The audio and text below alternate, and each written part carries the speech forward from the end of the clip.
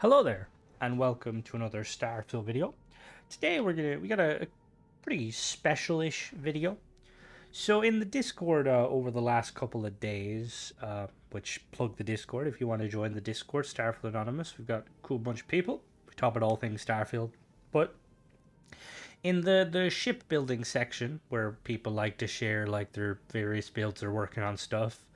A few people were basically trying to attempt to make Sorens tug or Sorens ship from the Halo TV show. So for anyone that's not familiar, I'm a big fan of the Halo TV show, and I was like, oh, I'll give it a go. So in the Halo TV show, one of the main kind of characters is Soren. He's an ex-Spartan.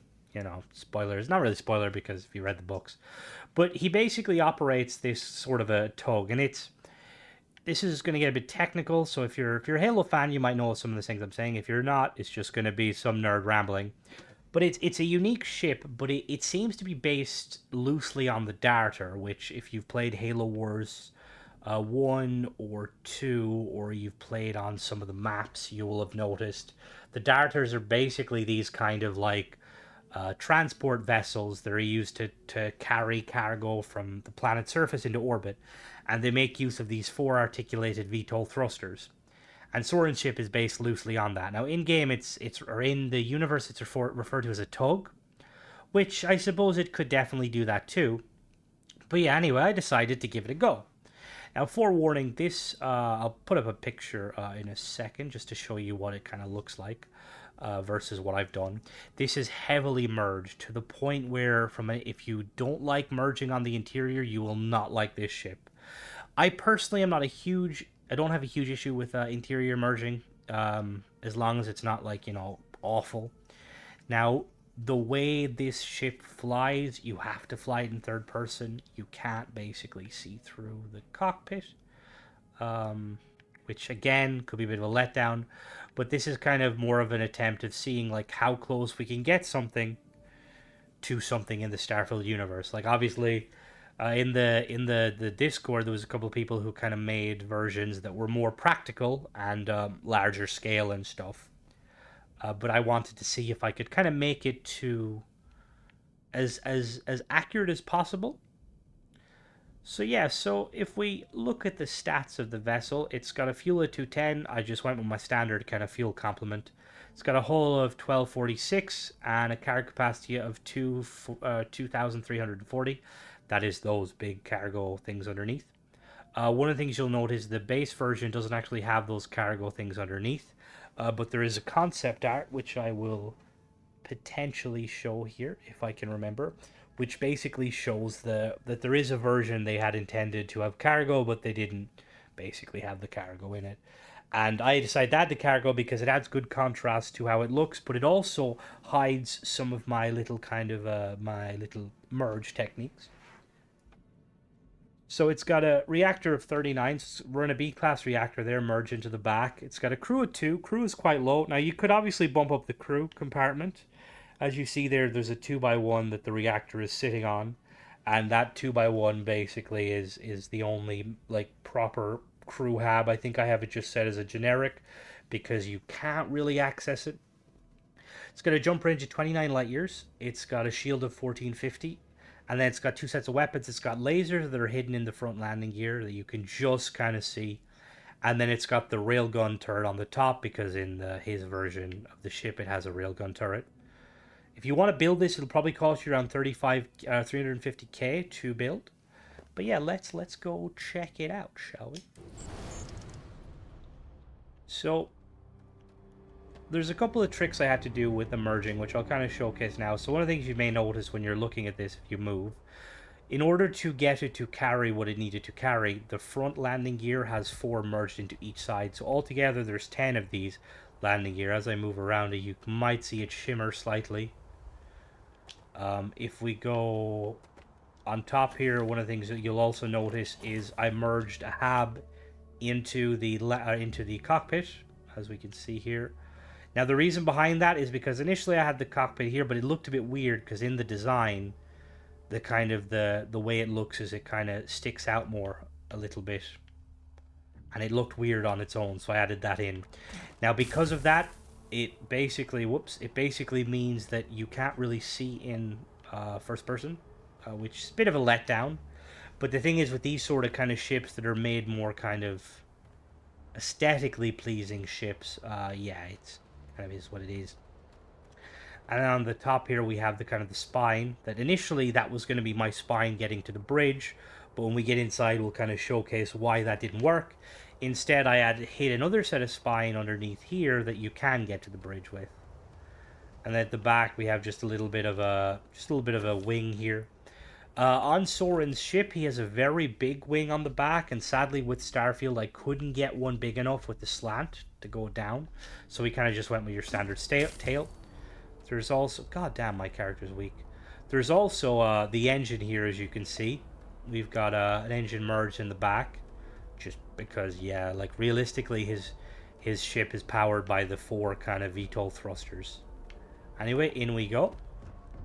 We've got the landing gear the docker is merged up there. It doesn't affect anything. Bit of a short, you know, you're touching your head off, but it's not too bad. In we go. So I'll show you some of the merge techniques. So if we go up here on top, which is originally how I had it designed. So we have the hab here, as you can see. This is the all-in-one living quarters. I might change this to something else in future. You can come back here and you can kind of see all of the stuff in here. But yeah, for the most part, it is what it is. I would just kind of ignore that section. Now if we go through here, this door, you'll notice we have our little kind of our piping system. That we get to the bridge and we can kind of see it, but at the same time we can't access it. And the reason that is because you have that 1x1 hab sitting on top of the bridge. So in order to actually get in, what you want to do is you want to go down the bottom. Now it ends up working better for me, from my point of view, for the simple reason that you don't need to worry about up there. So you go through here. Now there is these kind of red things, but they don't do a bad job. They kind of, to me, they look like bulkheads. Obviously, when you look back, you can see through them, which is a bit weird. But yeah, so you come in here, and then now you can climb up into the bridge. And as you can see here with the bridge, we have like our seats and stuff, which function. I just got stuck. But for the most part, like I said, you can't really see the exterior. Now I will check really quickly to see if you get stuck when I sit on this seat. I am on PC currently. This ship is all vanilla though, no mods. Just if it is a case of you get stuck, you definitely don't want to sit in the seat. Am I gonna get stuck? No, okay, we're good. My character walks the back. Now, one of the things I will say is I actually quite like how this looks, interior-wise. I think it looks really cool. It was not intentional to have that kind of like area there, but I think it looks really cool. Anyway, we're gonna hop in and we're gonna basically fly her into space and see how she performs. Now obviously, as you can see, you can't see anything in the interior. You have to fly from third person.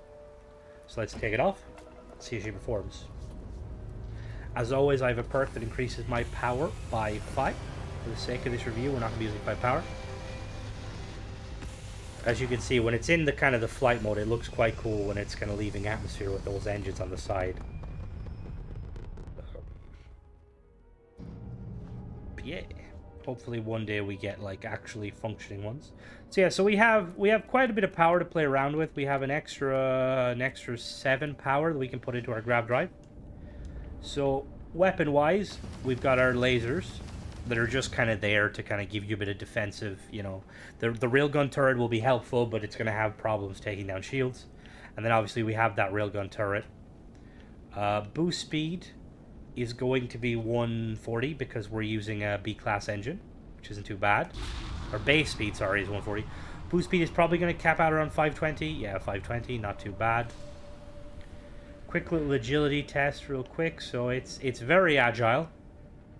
As you can see, the engine or the landing gear is doing its job to kind of slow the vessel. I will say with this vessel, I don't really mind flying it in third person. I usually fight in third person when I play anyway. Now, some people may not like that, which is perfectly fine.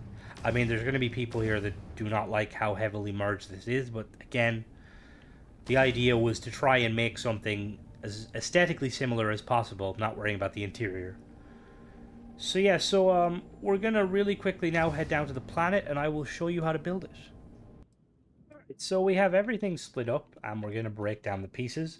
Almost everything here can be found at your outpost, your ship outpost, with the exception of the Overseer 400 bridge and the 4 Hope Tech Hab spines, and potentially these cargo.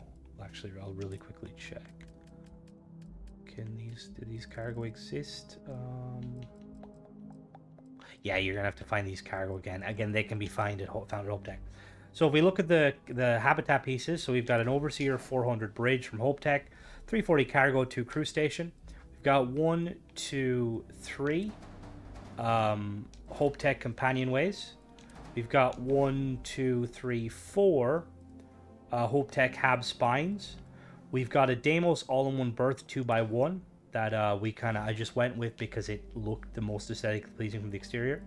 We've got the Shipbed 200 landing bay from Tayo, and then we have the 100 DP Slim Docker. For the weaponry, we've got a Jishaku FE Rapid RF, which I'm assuming is not Rapid Fire, Rapid Railgun turret from Shinigami B class, 1625 range, 5 fire rate, 18 hull damage, and 3 power. And then we've got 2 of these Torch P 250 megawatt UV pulse lasers from Lightsight, B class, 1625 range, 25 shield damage, and 4 power. For the landing gear, we've got 8 of these 220 CB landing gear from Deimos, 1 trust each. For the energy or the powered components, we've got, or not the powered, but the kind of the modules that are needed to make the ship fly. We've got a single 500T helium-3 tank from Ballistic Solutions Incorporated. We've got an RD 3000 beta grav drive from Reladyne, B class, 10 power, 36 jump thrust, which gives us 29. 104DS mag inertial reactor from Dogstar, B class, 39 power, 1125. We have a Vanguard bulwark shield generator from Vanguard, B class, 12 power, 1450 shield. We've got 3 Dun 71 engines from Amadon, B class, 3 power, 26,580 engine thrust, 5250 maneuvering thrust. These allow us to get 99 mobility. We've got 2 Panoptes Polo 2030 cargo holes from Panoptes, 1,000 each. And then for the structural pieces, we've got 2 of these Hope Tech pipes A mid, 2 Horizon weapon mounts.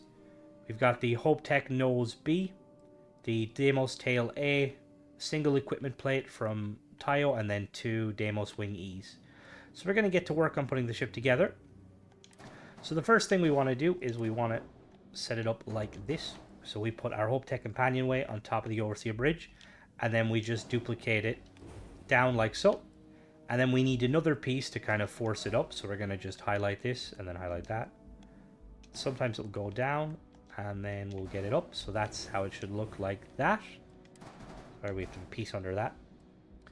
Now next, what we're going to do is we're going to attach these pieces here, our 2 Hope Tech spines, like so. And then our Deimos piece is going to go like that. And then underneath the Deimos, we're going to put our Hope Tech companionway. And then we're also going to put our landing bay. Now we're going to move this, and the first thing we need to merge is these engines. Now the reason we're kind of merging these engines first is because it can be quite finicky getting them to merge into themselves. So what we want to do is, like before, we want to make a little kind of an area so we can merge them up and down. So if we highlight it and duplicate it, it'll jump up. Now we highlight the bottom one and we duplicate it again, and it'll spawn inside of itself like that. And then you just basically do that again. As you can see, sometimes it's kind of tricky getting it to kind of merge into itself. I went with 3 altogether. So there's 3 inside that now. And then if I remove these, there we go. Now that that's kind of out of the way, we can get to work on the other kind of components. So next we're going to merge the reactor. Again, this is a simple one. Just highlight it, it'll drop up, or it'll go up. Just do it again, it'll drop down. We get rid of that. Next we're going to merge the fuel tank. Again, we're just going to highlight, it'll drop up. Highlight, it'll, oh, whoops. Highlight the bottom one. And down it goes like so. Then Next we get the grab drive. Again, we're going to highlight it. Sometimes it'll kick up. That's perfectly fine. You always want to highlight. The thing is with this kind of technique is if you're trying to drop it down, you always want to highlight the bottommost one of the little scaffold, and then this, finally we're going to merge this bulwark just down a bit just so it kind of hides. There we go. Now we can put this Deimos all-in-one berth over. This is just acting as a kind of a cover. So like, oh, I was too fast that time. Whoopsie, just highlight it. It'll drop down like so. And then we want to add our little tailpiece just to kind of finish off with this kind of the merge. There we go. Oh, no. Sometimes I'm too fast. There we go. And then that's most of the merging currently. So next what we want to do is we're going to work on the landing gear. Actually, no, before we do the landing gear, we're going to do the weapons. So the first weapon, it just simply sits here. We got an equipment plate. And we snap our railgun there. And then the second one, we're going to attach these here, like so. And then another one there. And then these just snap on the bottom, just because they're kind of more hidden on the bottom. Now, obviously, if you're making this your kind of your daily driver and stuff, you could definitely add more weapons. You also have mounts on the tail, but I tried to hide the weapons purely because they don't fit with the, like, aesthetically. There's no visible weapons on this ship aside from the railgun. Now the next thing we're going to do here is we're going to merge the landing gear, because when we're working on the weight of the ship, we need to have the landing gear.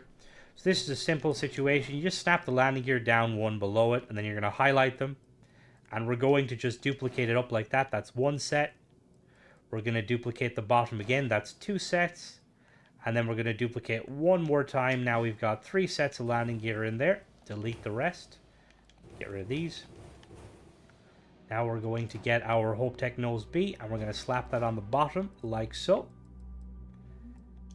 Now we're going to quickly move the companionway, or the bay, so we can put in our docker. Our docker sits like there.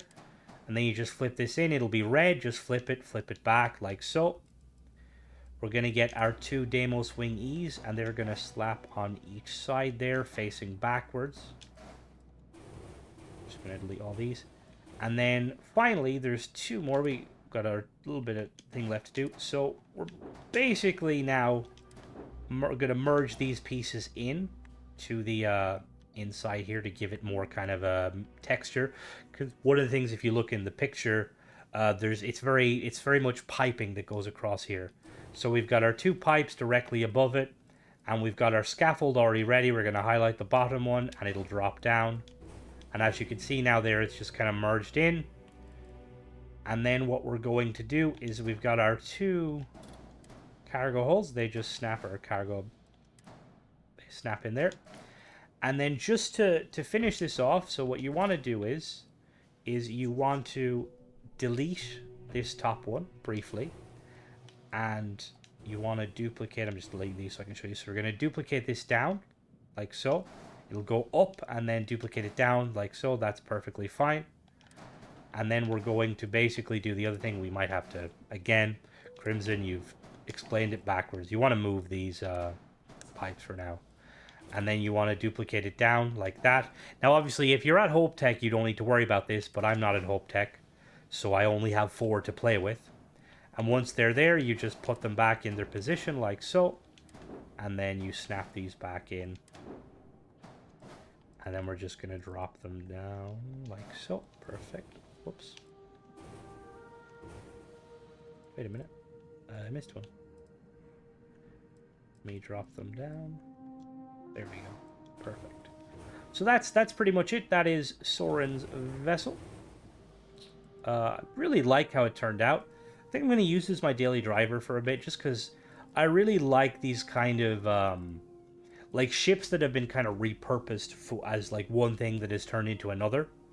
And I think this is a good example, and it kind of showcases like the storyline with like Sorens' character. He's like a pirate that kind of works on the rubble, so it would make sense he was able to get his hands on a tug / a kind of a cargo vessel that has been, you know, kind of repurposed and set out to pasture. Yeah, that's pretty much it. As always, guys, thanks for watching. Don't forget to subscribe if you like this sort of content. If you're interested in joining the Discord, if we have a link there in the bio. We've over 100 members, and it's a pretty cool place. We talk about all things Starfield. We've got sections dedicated to various things, like for screenshots. If you find cool screenshots, there's some really cool screenshots in there. We also have the shipbuilder, which is where this kind of prompted from. There's always someone building something, and you can always get inspiration or ask for help and stuff. But yeah, thanks for watching, guys.